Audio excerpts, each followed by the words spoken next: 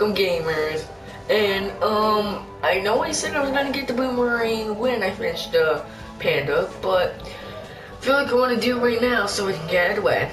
Alright, now first thing you're gonna need for the boomerang is going to the blacksmith. Now I already have the pet right here, which is the cardinal, but if you have to come in here, then the cardinal should be right here. If you don't have him, I'll post a tutorial after I play the panda, I promise. After I play the panda, I will post some of the characters. I don't know if I'm gonna do the weapons, but if you want to, stay tuned. Anyways, Cardinal can find secret items. So what we're gonna do is now, we're gonna go back to map.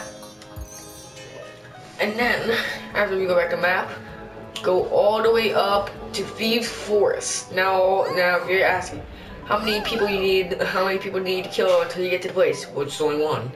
You have to kill this guy, which is so easy. And then over here, you're gonna grab it from the bush. And over here, hold out if you want to charge it completely, and then we'll go farther. And then press out once if you want it just to go. And basically, that is basically how you do it. If you don't know how to get the cardinal, don't worry. After I finish it with the panda, I will post a tutorial on how to get the cardinal or the other animals.